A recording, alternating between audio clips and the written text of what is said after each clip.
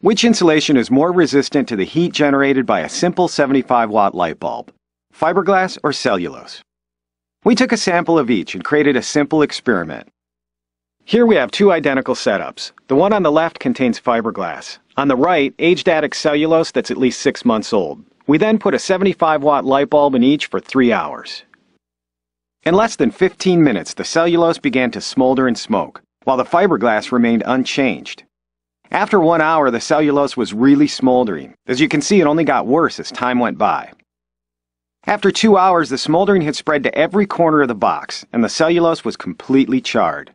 At the 3-hour mark, the cellulose was nothing more than hot ashes, while the fiberglass showed no evidence of change.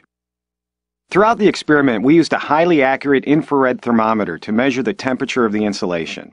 After 3 minutes, the heat generated next to the light bulb was about even.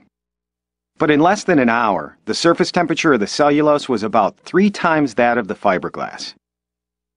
At 2 hours into the experiment, the temperature of the cellulose reached 361 degrees, while the fiberglass barely moved up from the original reading.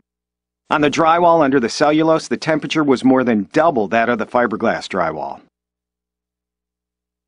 When we finished, the light bulb removed from the fiberglass showed no visible side effects. The cellulose light bulb and fixture were charred and discolored. As it turns out, the on-off switch had actually melted and frayed wiring was exposed around the socket. Now let's take a closer look at the insulation. After digging around, we realized there was no cellulose left. It was all ash, even a glowing ember. And to make matters worse, the charring went all the way down to the drywall bottom, which was burned and cracked. Even the wooden sides of the box were charred. From the underside, you can see there was visible scorching actually coming through the drywall.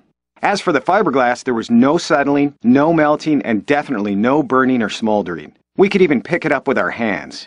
The type of insulation in your attic is important. Attic fires may start because insulation is installed improperly around recessed lighting or from other heat sources like a dropped work light or cigarette. Cellulose insulation can lose its fireproof qualities over time. Is it really worth the risk?